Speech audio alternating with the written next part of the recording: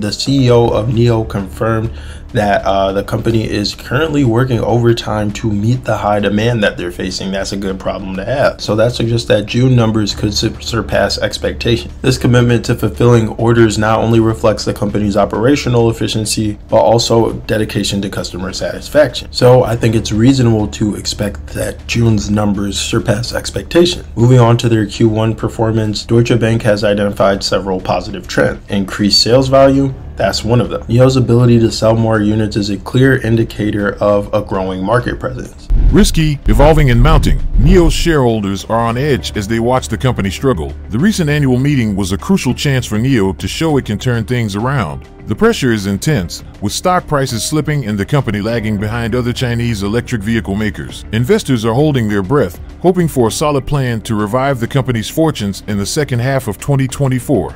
NIO's second quarter delivery target is within reach, but that's just one hurdle. The real challenge is whether the leadership can prove they have a solid plan for pulling NIO out of its slump. Can NIO's management deliver a convincing strategy to win back investor trust, or is the company on a path to deeper trouble? Analysts at Momu have given NIO a hold rating, predicting the stock could climb to $6.14, a potential increase of nearly 40%. This optimistic projection suggests that NIO might be on the verge of a significant upswing. But remember, these are just predictions, and the real challenge lies in whether NIO can meet or exceed these expectations amid its ongoing struggles. While these forecasts offer hope, investors should look beyond just the ratings. It is crucial to investigate NIO's financial health, stay aware of industry shifts, and understand the broader market conditions. Will NIO achieve this target, or will it fall short in the face of stiff competition and market pressures? Share your thoughts below. If you found this update helpful, don't forget to like and subscribe for more investing insights.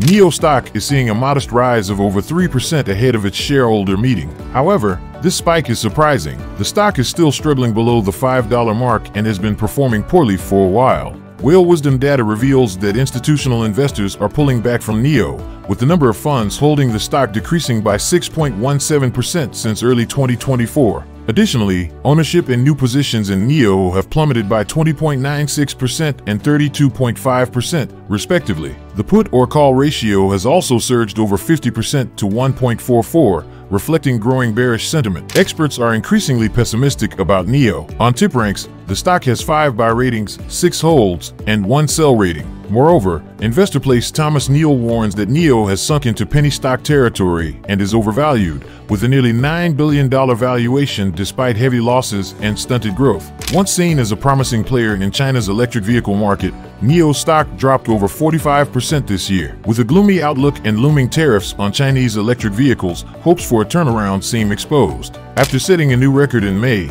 Deutsche Bank analyst Wang Bin expects NIO to deliver 18,200 electric vehicles this June. This would be a 68% jump from June 2023, but a 12% dip from May's record-breaking 20,544 deliveries, which was up 234% year-over-year and smashed the previous high of 20,462 set in July 2023. Despite a slight drop from May's numbers, NIO is projected to surpass its second quarter target by delivering over 54,000 electric vehicles. Through the first 5 months of 2023, NIO delivered 66,217 electric vehicles, marking 51% growth from last year. After missing the first quarter estimates, Wang's team expects better results for the second quarter, estimating total deliveries to hit 54,200, aligning with NIO's guidance of 54,000 to 56,000. In June alone, domestic sales reached 7,000 in the first 2 weeks, with new orders estimated at around 22,000 after a demo car discount. Following the launch of the 2024 ET7 in April, NIO has refreshed its entire lineup, now featuring models like the 2024 ET5, ET5T, EC6, ES6, EC7, ET7, and ES8 on the NT 2.0 platform. NIO recently introduced a new budget brand, onvo, to compete with mass-market giants like VW and Toyota. The first model, the onvo L60 electric SUV, starts at $30,500, which is equal to 219,900 yuan, positioning it as a rival to Tesla's Model Y. Wang's team believes NIO can achieve over 20,000 monthly deliveries with help from the onvo brand. Next year, NIO plans to launch a larger electric SUV under the onvo brand, with more models in the pipeline.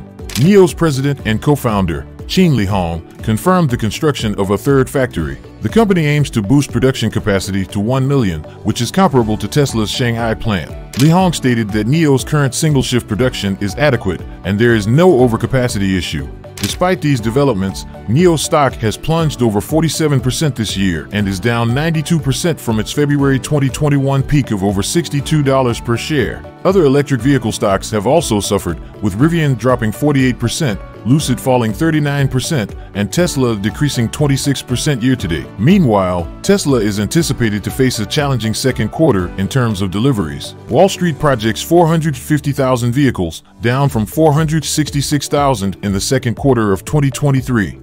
Yeah, I think you spoke to this geopolitical environment. 168 ongoing conflicts, 2 regional wars, and yet people here are very focused on both the economic opportunities, the challenges to growth, and what's next.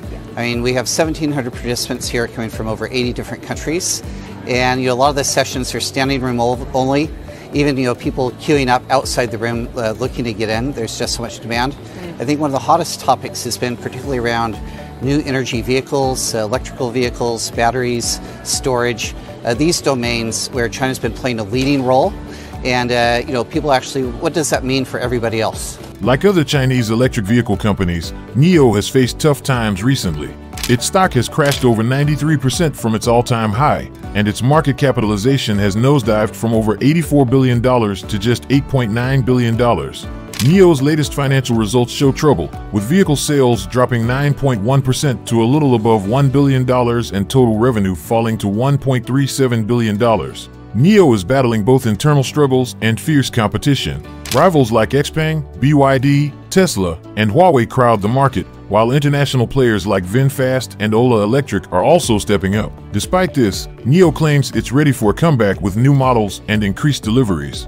Supporters believe NIO is still a strong brand, backed by $6.3 billion in cash and short-term investments. Analysts rated bullish and set a target price of $8.48 compared to the current $4.30. Additionally, critics argue NIO is still overvalued and faces ongoing challenges.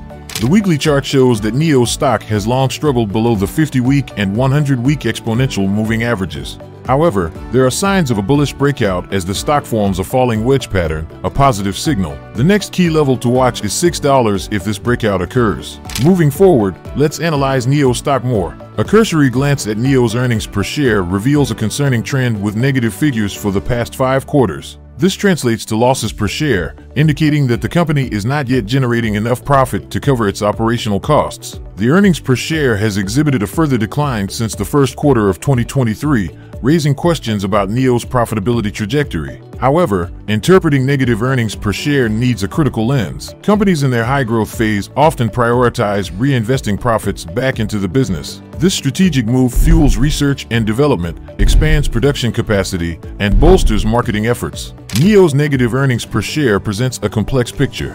While it raises concerns about profitability, it could also be a strategic investment in future growth. A thorough analysis incorporating revenue growth, industry trends, and competitive dynamics is essential before making investment decisions. Furthermore, looking at the return on equity metric, NIO has been facing a negative return on equity, indicating that it generates negative earnings relative to shareholders' equity. This means that NIO is not currently delivering profitable returns on the investments made by its shareholders. The return on equity has also declined since the first quarter of 2023. While a negative return on equity is not a good sign, it's not necessarily a deal breaker for every company. Some growth companies, like NIO, may be willing to accept a negative return on equity in the short term in order to invest in their future growth. The key is to look at the bigger picture and see if the company is progressing towards profitability. NIO's negative return on equity is a cause for concern, but it's not necessarily a reason to write off the stock. The company is still in the growth phase, and it's possible that its return on equity will improve in the future. Investors should carefully consider all of the other factors, along with the earnings per share, as discussed before, when making an investment decision.